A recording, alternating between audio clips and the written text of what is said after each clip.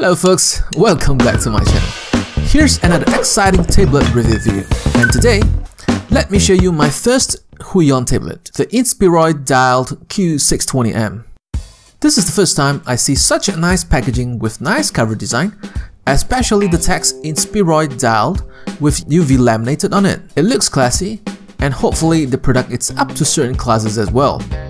And most importantly, it is wireless. Let's take a look and see what it has up close.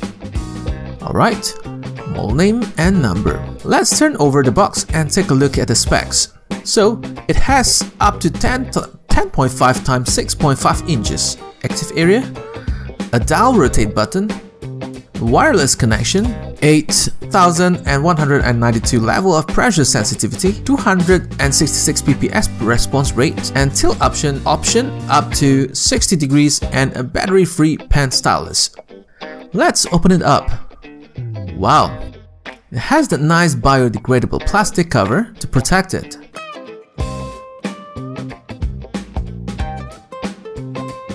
And let's take it out. Man, it feels great. There's a dial button and 8 customizable shortcut keys.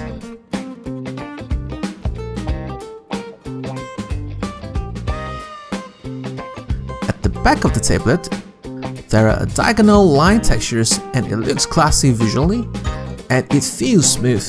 It doesn't feel rough with the texture on it. It has this faux rubber grip at 4 corner sides, so it won't slip if your hand accidentally pushed it when you draw or work. Let's put this aside first and see what else do we have here. Okay, a thank you card. Thank you Huion for giving me this very good initial impression. Follow me on Twitter, social media, register, blah blah blah. Okay, done. And here's the cord for you to charge. From the USB Type-C that plugs into your tablet, and the USB Type-A which can be connected to your PC. It's about 1.2 hours of quick charge with 5V1A power supply, and it can last up to 20 hours of usage. And this is the OTG phone connector that you can connect to Android devices, so you can draw on the go. It has 2 types, the USB-C and the micro USB. And this glove needs to be purchased separately as it doesn't come together with the initial price you pay. It feels soft and should be nice to wear. And next, this is the manual book with standard instructions, and on this card it shows you where to download necessary stuff if you wish to read more. But I think not much people cares because nowadays people just Google it. Oh, it's a warranty card. Inside the book, it tells you what you should be getting. Is there a cleaning cloth? I check anywhere in my box, it doesn't give me any cleaning cloth. So, there are 2 modes, wired or wireless. And if you connect to Android, you should be expecting half or less active area is being utilized. And next, here's the pen holder. Personally, I don't like this glittering dotted texture. I prefer matte finishing with nice gloss over the plastic. But that's okay. And rotate anti-clockwise to open the cover. And you will find there are 10 extra nibs for replacement. But to me, I only replace the nibs over a year or a year plus. So these extra nibs could easily last about 10 years for me. And what else do we have? The wireless receiver. Okay, it's not too small. It's bigger than I expected. But it's okay, not too bad. Last but not least, the battery-free pen stylus. It feels light. There are 2 programmable buttons here, and there's a rubber on the place where you grip it. Alright, let's try to use that remover and see if it's easy to remove the nibs when you wish to swap a new one in there.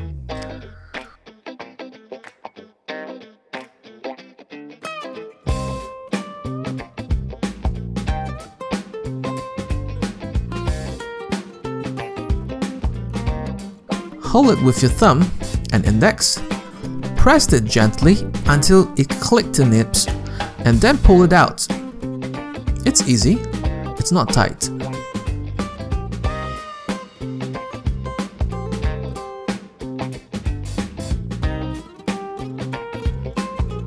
And here's the items, and there's no cloth. Alright, no cloth.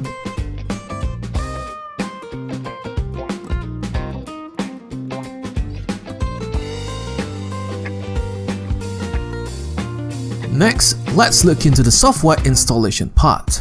Firstly, you go to Google, search for Huion, click and browse the main website huion.com. And under support, choose download, and it asks you to choose your product model. In our case, it is the Q620M, and OS, choose Windows or Mac, and choose driver instead of manual, and it shows you the picture of the tablet you search for to double confirm it's the right one. And below here, you can choose the latest updated version driver to download. If this is the first time you install, it will continue straight to installation. If it is not, then it will ask you to uninstall the previous driver before continue. Just follow the standard instructions, and the installation is pretty quick. Next, you can calibrate the graphic tablet.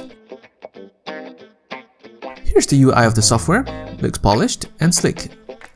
If you click the dial button, it shows you that you have 3 options each time you press. It will switch at the bottom of the window. You can option to turn off the dial button if you do not wish to use it. Personally, I like these wheel dial buttons a lot, and for the rest of the express keys, you can customize the keyboard key, mouse key, switch screen, run program, system application, etc. Or set to none if you hate buttons. I don't know, maybe some people hate buttons. They don't like buttons.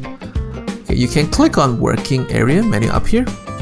Then you can choose to use which display or all display, or even custom work area and also the orientation of the tablet if you're left-handed. Next, we'll look into digital pen tab. You can click to customize when you hover over the buttons. And next tab, there are pressure sensitivity adjustments for you to tweak for your perusal. You can try to draw around and see if the level of pressure sensitivity works well. For me, I usually leave the curve to linear, and I find that more suitable to my drawing pressure and style. And above here, you can also customize different stroke pressure presets for different application.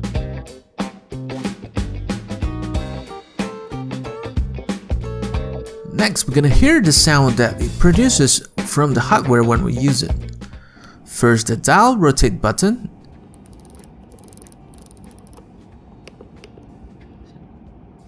and then the express key buttons.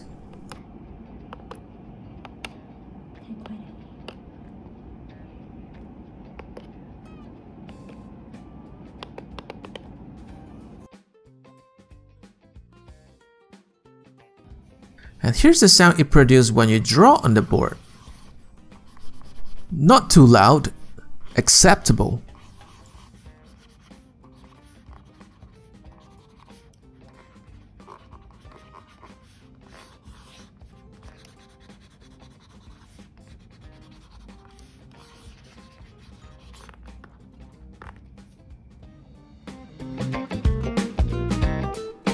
Next, let's proceed with the test in Photoshop. Drawing lines works good. Horizontal, vertical, diagonal as well. Dots vary in size when you press with different pressure, and writing works well too. And signature with board works smooth too.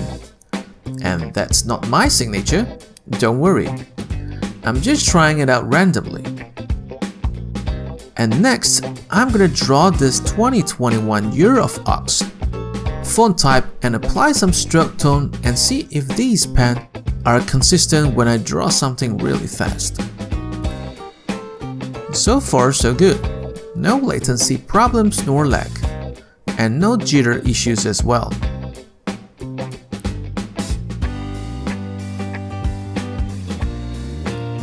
Next, we're gonna test with Adobe Illustrator. Writing works well. Drawing lines works well too. Drawing shapes with pen tool, turning, curving, corner with the handle works great. No whip problems nor jittering stuff happen.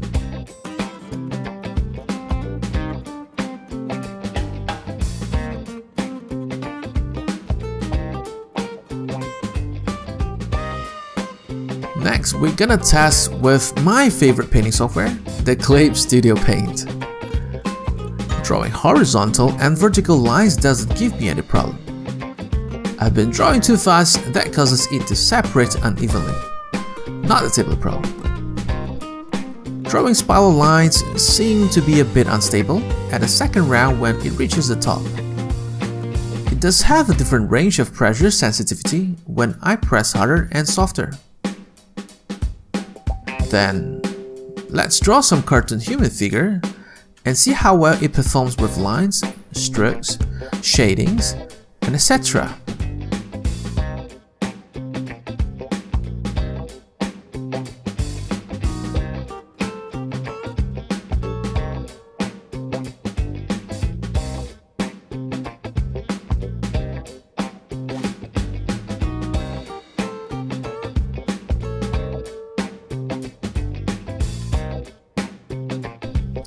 And I try with writing words and even calligraphy brushed.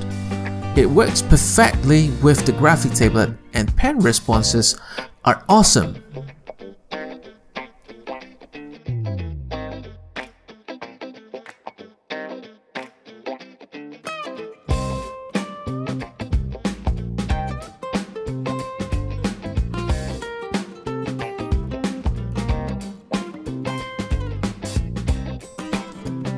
Next, we come to Zbrush compatibility test. Let me start with this creature. It is a monster that I designed back then for games. Back then when I'm still using my old Webcam Intuos Pro 5. The pressure sensitivity in this Huion Inspiroy dial works well. It gives me the flexibility to give softer touch on certain areas when I need the texture to be light and gives stronger sculpts and features of bones when I press harder with the 8K pressure sensitivity level. With the smoothness of the surface touch when you draw, plus the shape of the pen that calibrates seamlessly, with the software and especially wireless connectivity without lag nor latency problem, really brings the sculpting experiences to a new level. The feeling of awesomeness, like Po from Kung Fu Panda likes to say.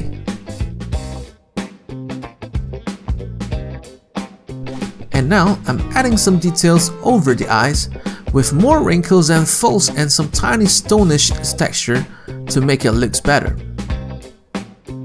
It works great with sculpting on Zbrush and I'm quite happy how it turned out to be.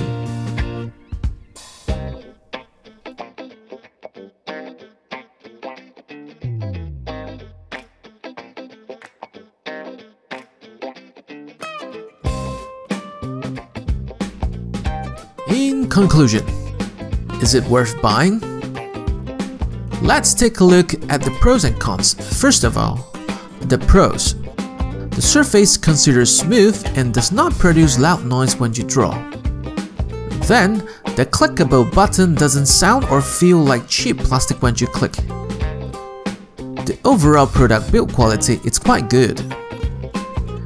And pen is well built and it is very nice to hold. With the rubber grip on it, it is comfy. And the pressure sensitivity works well with the 8K of levels. It is compatible with most of the software out there, even though I do not have enough time to test all of it.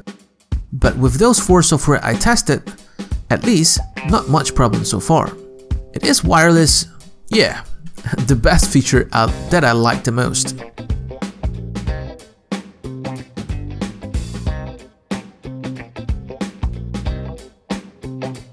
Cons. If you wish to use that OTG function to connect to Android, I'm afraid it will disappoint you because I've tested it on my Android phone and the orientation still doesn't feel right.